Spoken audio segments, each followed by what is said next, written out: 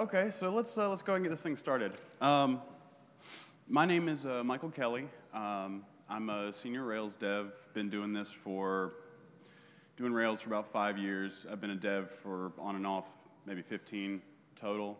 And as you can tell from the slide in your program, we're going to talk about Rails controllers today. So before we get started, I know this is in the junior track. Let me see a show of hands. Who here is actually a junior developer? Somebody newer to the technologies? Okay, good. How many people here are senior developers who are here to judge me on my presentation? Oh, good. Okay, so I only have to impress a few of you. All right, good deal. So I'm going to start off. Like I said, we're talking about controllers. You've all seen them. You've all dealt with them in some way or the other. And a lot of times, what you see, especially for new developers, coming out of boot camp or maybe some, a run on tutorials online, and the slides went away. So that's me. I apologize for that. Okay, so we've all seen them. We've seen index actions, we've seen show actions. You've all seen the standard CRUD. But what I'm kind of here to talk about is what actually happens out in the wild. Controllers you're going to see when you step onto a new job or pick up a new product, something like that. And actually, the first slide I have is one such controller. No, you're not supposed to read that.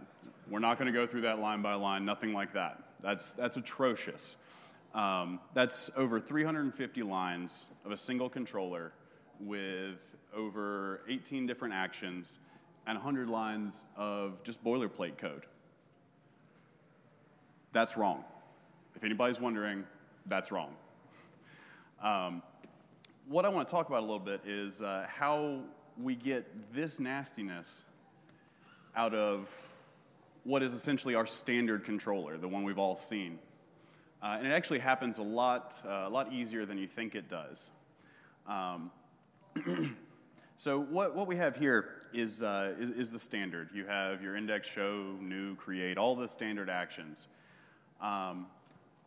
But a lot of the times, what you'll hear people say is that they blame controller bloat on things like rapidly changing requirements, uncontrolled feature growth, maybe changes in your team, or even, in the worst case, refactors elsewhere in the app make you add things to your controller. That's all wrong.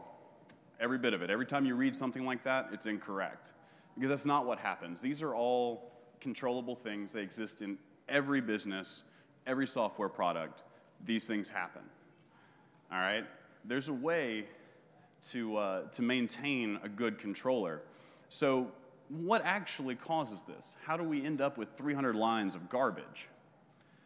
Well, main thing is it's a misunderstanding about what your actions are actually doing, what resources they're actually working on. So I want to walk us through a small example.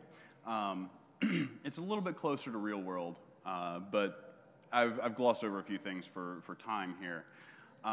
So we're going to take, for example, and this is actually something I've done a few times. Let's say you're working somewhere and your company is in charge of running ads for its clients on Facebook, Twitter, any of these social platforms. Okay? So the fairly standard requirements that you'll see, you need a way to kind of browse, edit, and deal with the ads, create them, edit them, things of that nature. We also have to have a way to control those ads, pause them, activate them, basic on-off style features.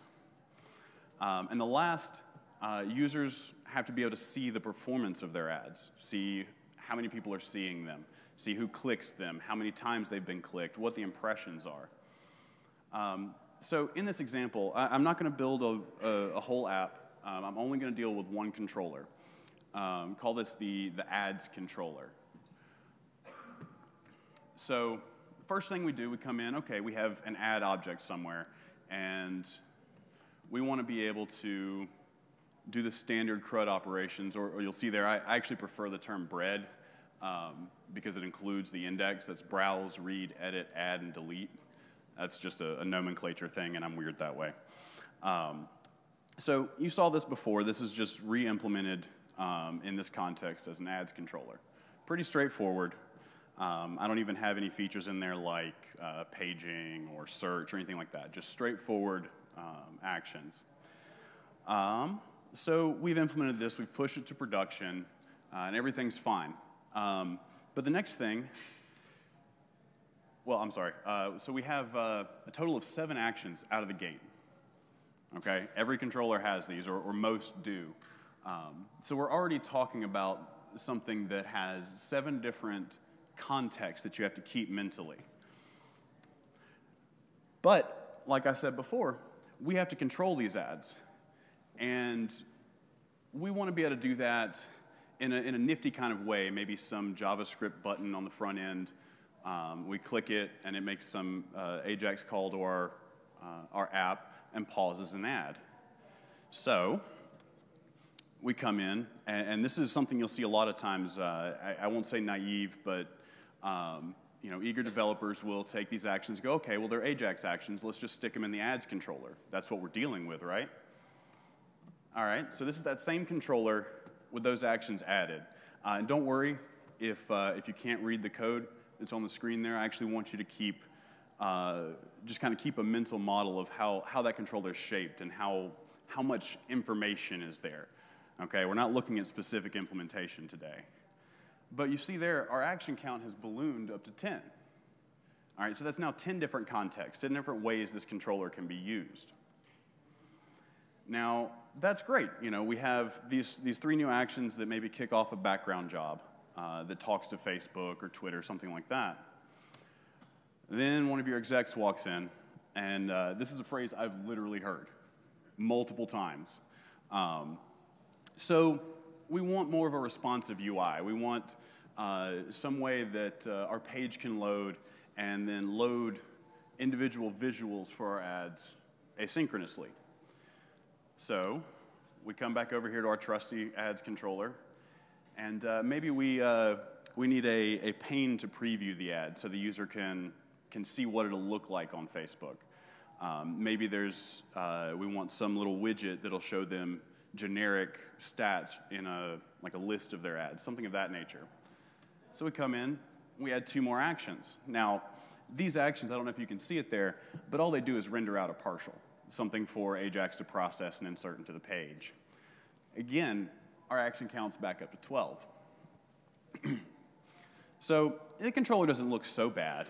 Now, I'll let you know, each one of those actions is as minimally implemented as possible. The rendering the partials is a single line. The background jobs are a single line. So any logic added here is only going to complicate the matter. Oh, wait.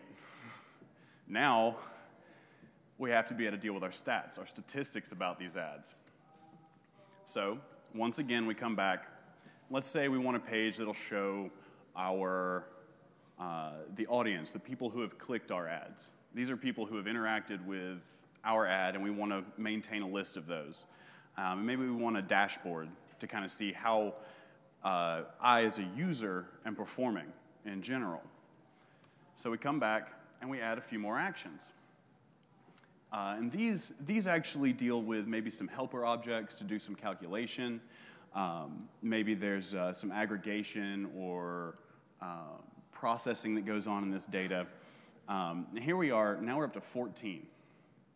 Now, I don't remember if I mentioned it, but that original controller I showed you only had 17 actions. So we're not that far off. And you can see how, again, if any kind of logic gets inserted into these actions, if you add any if-else blocks, if you add any escape statements, anything directly in these actions, all you're going to do is turn it back into that. Okay, so we're not that far off. It's actually pretty easy, and it happens without you thinking about it. You know, you're thinking about that one feature, adding a preview or adding a statistics page, not your controller as a whole. So the answer to this, to keep yourself from getting out of control like that, is to break it up. Break your controllers up into pieces. Now, I've talked to a couple of junior developers before about this topic directly, and a lot of times people will have trouble breaking the context. You know, in every one of those actions, we were dealing with ads, so it makes sense mentally to stick in the ads controller. But what I argue is we're not actually dealing with ads in all those actions. So to kind of help you out a little bit, these are some different ways you can think about what kinds of controllers you're going to build. So in that example, we had actions that dealt with static or view layer data. This is processing a partial or dealing with maybe a static page that's a landing page, things of that nature. We had actions that excuse me, dealt with things that are composite concepts, concepts that aren't mirrored directly by like an active record model or something of that nature. And then finally there, we have aggregate actions, things that collect a bunch of data together and pipe it down to the front end. So let's take that example. We're actually going to break it up along these lines. So, excuse me, looking at your static control, your static and view style actions, these are those same actions from that previous controller. You can actually read those now. That's a font you can read again. These are the preview and stats actions. I've separated them out and I've stuck them in a different controller because what you're dealing with here is a view of an ad, not an ad itself, okay?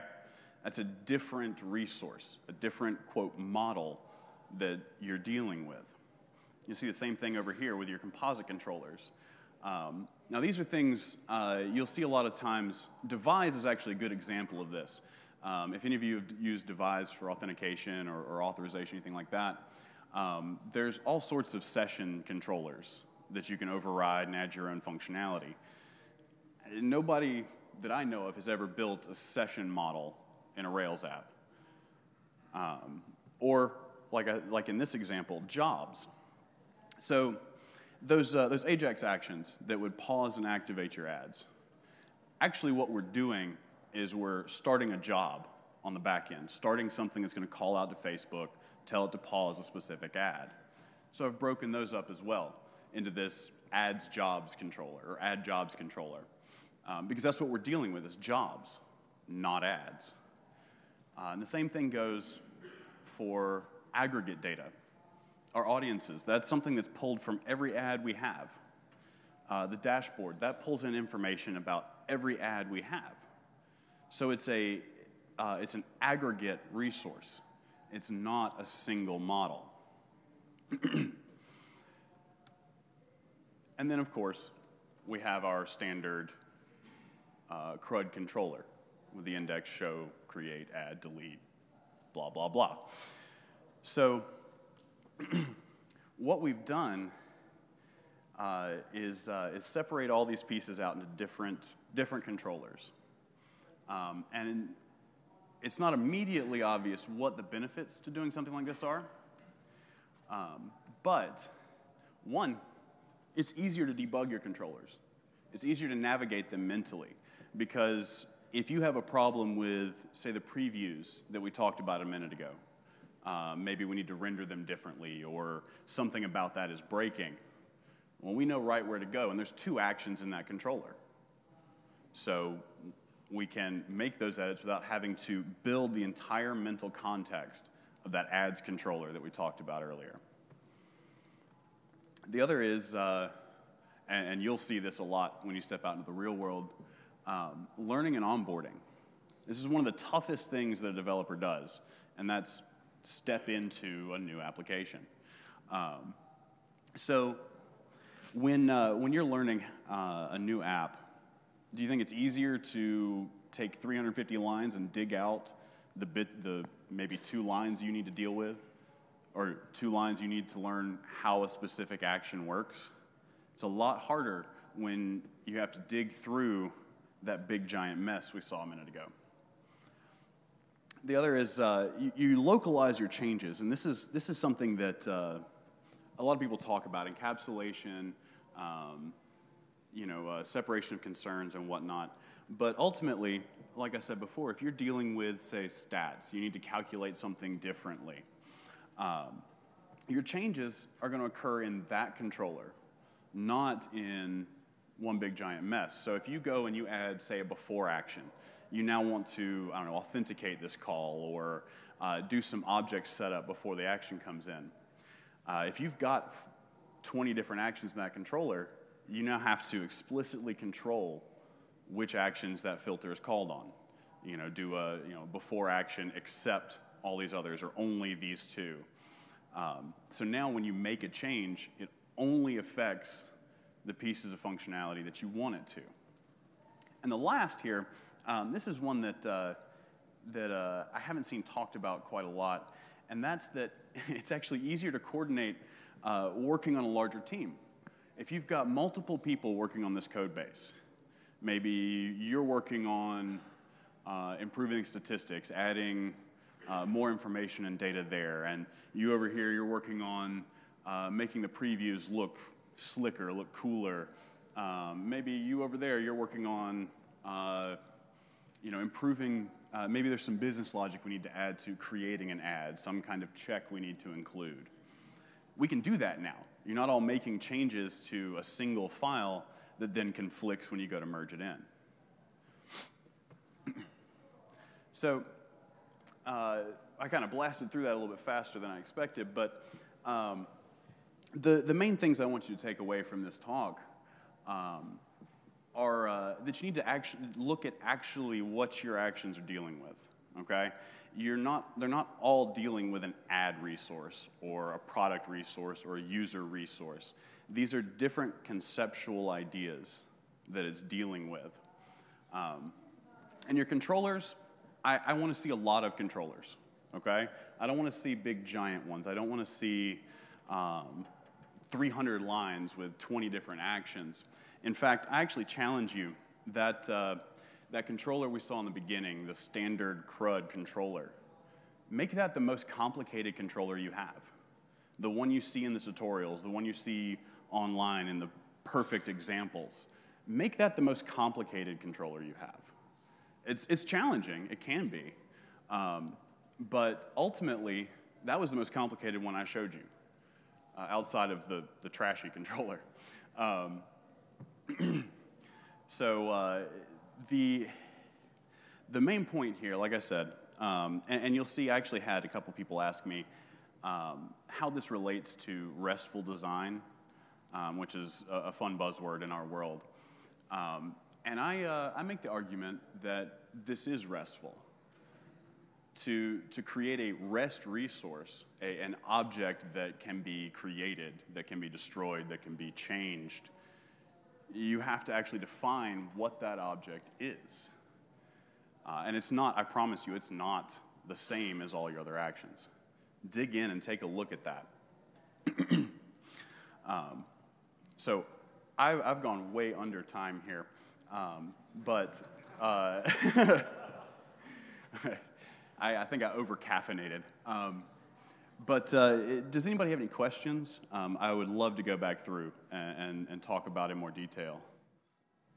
The question was if I have any examples of where it's permissible or okay to add some actions on top of those standard CRUD actions. And in some cases, it can be. I mean, as developers, we kind of play a balancing act between the right way and the achievable way. If you have a feature going out or it needs to be in production in 20 minutes or a fix that needs to be in production very quickly, it can be very hard to do a refactor into 3 different controllers and test all of those controllers and push them up, get them reviewed, the whole 9 yards. And so what you'll see is a lot of times earlier on in in a project, it's very convenient to add small actions like that, like possibly the Ajax actions or maybe the view actions, and it's all right early on. You know, if you have a total of maybe 3 controllers and you want to tack some small functionality on there, that's fine. Get it in there, get it pushed out. Not a big deal. The main thing, though, is understanding when you introduce a new concept. So, for instance, if the previews that I mentioned, if that was a very small feature early on, yeah, we'll stick that in the ads controller. Not a big deal. But if this is a concept that you are approaching in the app a lot, you're going to come back to it with previews and maybe some stats widget or further widgets along those lines. If this is something that's going to keep happening, separate it out. You know, don't just tack it on there extra, because it will grow uncontrollably.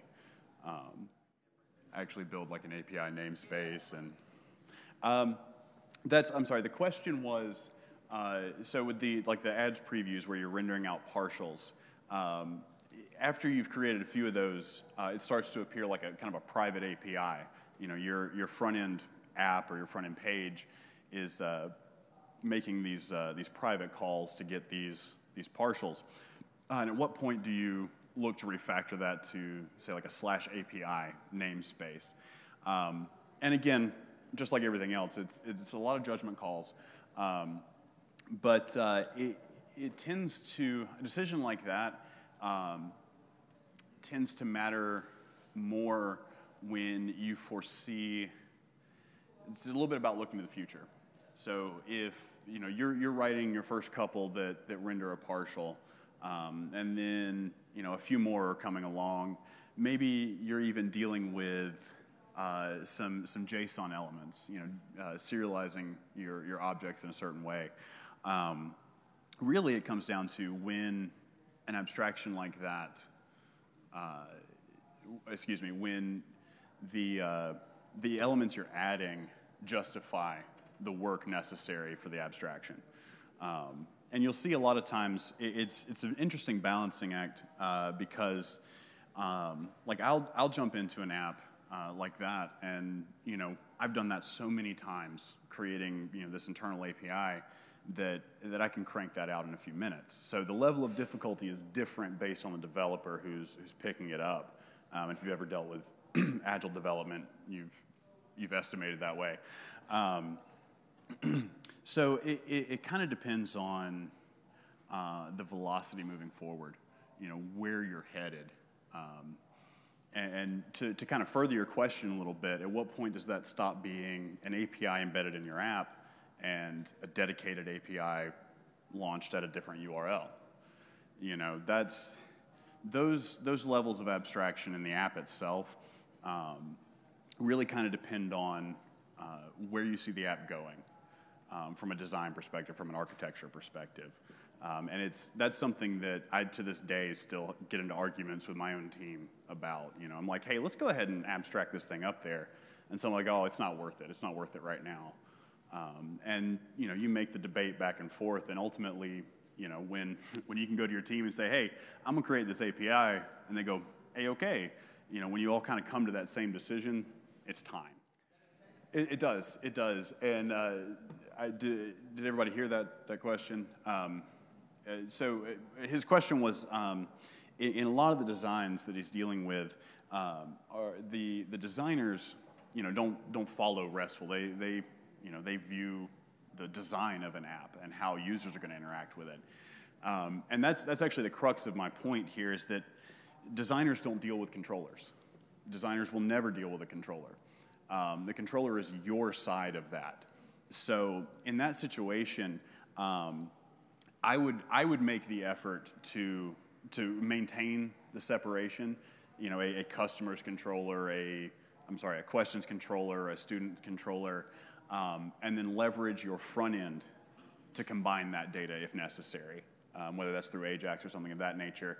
Now, if it's extremely heavy, so you have lots and lots of places that these two objects are rendered or serialized together, then you start to look at it more like a composite resource, kind of like I mentioned earlier. So if you're always rendering those together, then create a controller that encapsulates that concept. You know, this is I'm not sure what your context is, but call this a student questions controller, and it renders them out as a grouping of that data. The decision to go one way or the other on that tends to matter more how much you're doing it, how closely tied they are consistently throughout the app. But I tend to, designers don't like me because I tend to force my code into a good design, and you know, it'll add a little bit of work to kind of converge it on the front end. But in my mind, the benefits of ease of development and localized changes really outweigh that. Because a lot of times, if those two things are rendered together at the same time, a lot of the changes you want to, say, the logic associated to creating a student or viewing them will apply to the student itself, regardless of if it's rendered together or separately. In which case, you want that separated into its own controller. So a lot of times, it can be hard, especially in a meeting room, but you know, your code is your code. The designer's design is their design, and there has to be a line of separation there. You know, what I'm going to implement will achieve that design, but I'm going to do it in my way so that my code is still understandable, still maintainable.